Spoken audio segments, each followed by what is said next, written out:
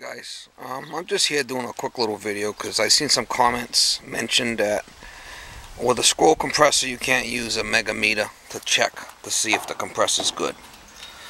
So we're going to check this thing out. I got a megohmmeter here, supco, and I got a scroll compressor, and we're going to check it. Got the start winding, the run and the common right here. I'm going to hook the ground. And we'll try the start first. It does have some truth to it that it doesn't record like a regular compressor, but it does show in a good range. Okay, so I'm hooked to the start. Push the button down.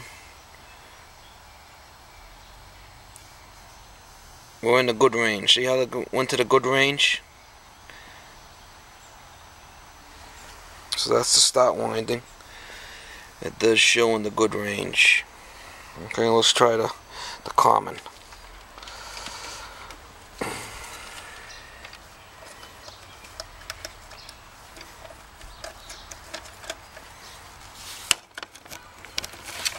I'll hook to the common here. Let's try that one.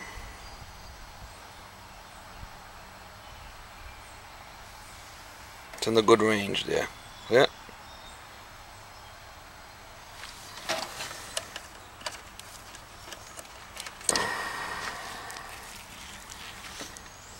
I'm going to try the run winding next.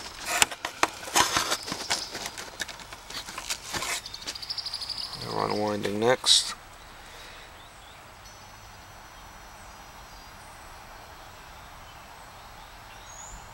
There we go.